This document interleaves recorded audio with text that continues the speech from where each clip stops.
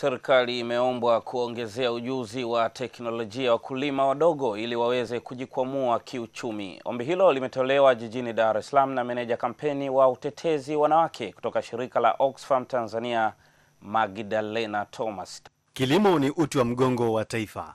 Katika kuwajengea uwezo wanawake kwenye sekta ya kilimo hapa nchini, Shirika la Oxfam Tanzania limewapeleka wanawake walioshinda shindano la Mama Shujaa wa Chakula kwa nyakati tofauti katika nchi za Ubelijiji, Uholanzi na Italia kujifunza namna ya mataifa hayo yalivyopiga hatua katika sekta ya kilimo.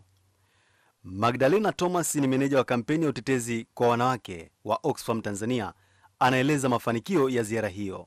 Tuliweza kukutana na kamati mbalimbali za EU na kamati baadhi zilikuwa ni za mipango na rasilimali katika sekta ya kilimo. Kamati zote hizo zilipokea ujumbe wetu, zilipokea changamoto zetu na zilionyesha kwamba zinatambua changamoto za wakulima wadogo Afrika na zinashughulikia.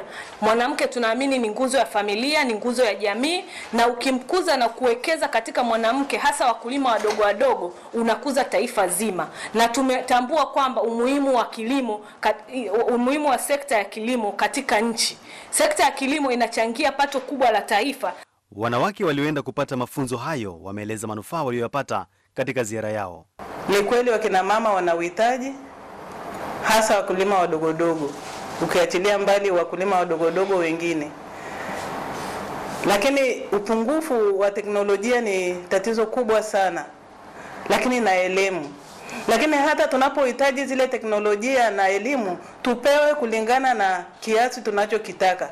Kwa hiyo nilikwenda kuwakilisha kwamba watusaidie sisi wa Afrika kutupatia viwanda vya usindikaji wa mazao yetu na kutupa elimu namna gani tunaweza tukaongeza thamani mazao yetu, kwa sababu sisi tunajua tunalima nyanya ni kwa ajili ya kuunga kwenye mboga tu, lakini kumbe tungeweza pia kutengeneza tomato sauce. Lakini kwa sababu kwanza elimu hatuna namna ya kutengeneza tomato sauce, hatuna viwanda vya kuweza kutengeneza. Kwa hiyo nilienda kupeleka kilio changu kwamba walau waweze kutusaidia tuweze kusonga mbele. Kampeni manager wa chakula na mabadiliko ya hali ya hewa Nuria Mshare amesema wanawake wakiwezeshwa, jamii itaondokana na utegemezi. Hao wakulima wadogo waweze kupewa kipaumbele katika kuhakikisha uzalishaji.